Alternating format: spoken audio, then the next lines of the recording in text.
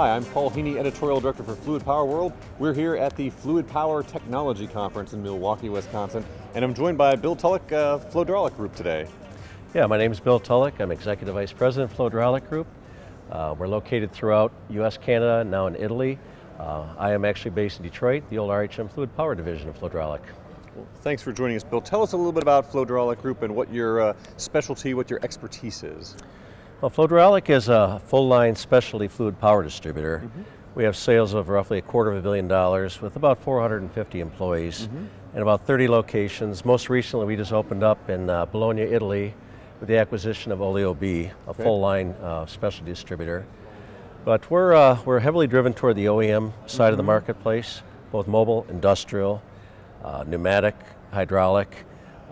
We get into a lot of oil and gas, automotive machine tool, offshore. Like I said, about probably 70%, 80% of our business goes to the OEM marketplace, though. Okay, sounds like you're pretty busy. Now you're giving a talk here. I'm really interested to sit in on it, and it's going to talk about. You're going to talk a little bit about the distribution business and what value there is to the end user. Can you talk a little bit about what you'll be sharing with our audience? Yeah, exactly. Even though this is a fluid power technology conference, when I talked to Mike Ferenc about it, he said, I have an idea on the changing role of the distributor from a technology standpoint. The old days of distributors moving boxes that's horse and buggy days, it's long gone.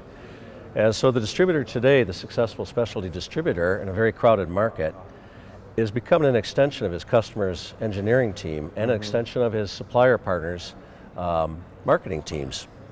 So what a distributor has to do today, it's really misleading. We're really OEMs ourselves and integrators.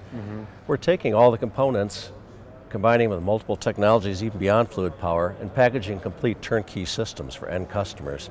So the value proposition we're bringing to the customer now far exceeds bringing a cylinder, an FRL, a pump. It's definitely a different world. Bill, let our viewers know where they can get more information on your company online.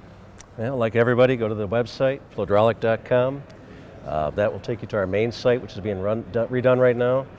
There's also links to 8 or 9 of our other divisional sites, and you can learn anything you want to know about Flodraulic. Thank you for joining us, Bill, and thank you for watching. Thank you, Paul.